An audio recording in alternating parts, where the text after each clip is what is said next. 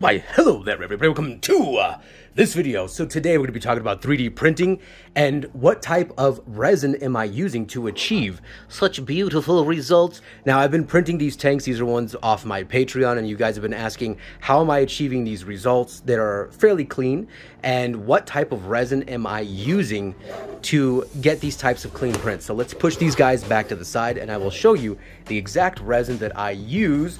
Damn you, Kim, so don't buy that resin. Let's pull this bad box open. It's just basic Anycubic gray resin, and that's all it is. It's literally the cheapest resin that I can find off of Amazon. And I will open this up, pull this bad boy out so you can get a better look at it here. I'm knocking my lights over, my goodness. So let me see if I can get my light to stay up. There we go. So this is 3D printing UV sensitive resin. It's just your basic gray. It's the cheapest resin I can get. These for a 1 kg bottle is about $25 to $26 on Amazon. I highly recommend it. It is good stuff. I will show you my printing settings for this type of resin, but I want to be very clear with you guys here that my resin printer settings are not necessarily going to be the same for your resin printer because they're not all the same. But I will show you those results now. All right, so we're at my resin printer. So hopefully you can see this is the last print I just did. I need to peel this bad girl, I should say. I was gonna say bad boy, off this resin print bed. But if we go down here, this is the settings. I'll go back and then we'll click on this one.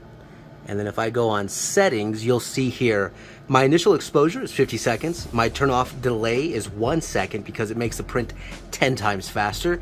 Exposure time is 3 seconds. Now this is not for every single print.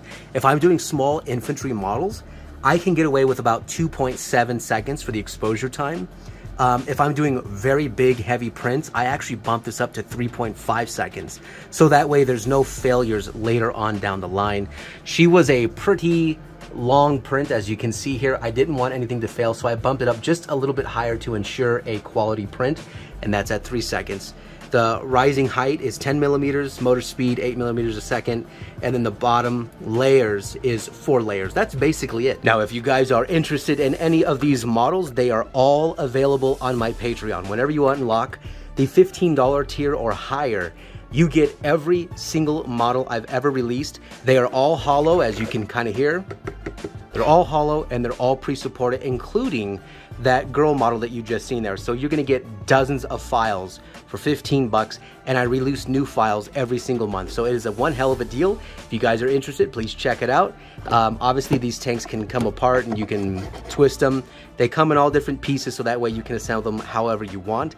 And I also include files for FDM printers as well, so that way you guys can print out those tanks as well with that type of 3D printer. I'm making this video too long. I'll have more for you later.